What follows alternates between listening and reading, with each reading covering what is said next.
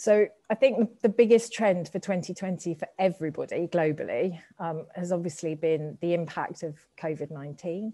We've worked and talked for many years about evidence-informed decision-making.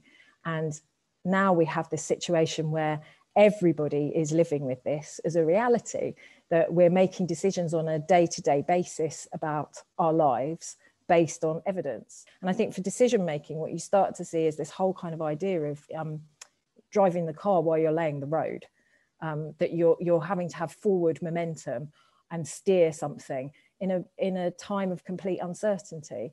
And we know that that's happened before, but the fact that this is on a global scale just really amplifies it. So going forward, what I think will be interesting is to think about how much of that we remember, to be very mindful of the fact that we were very, very much all part of this together, and that there's a real kind of humanity and understanding in any decisions that are made about people's lives.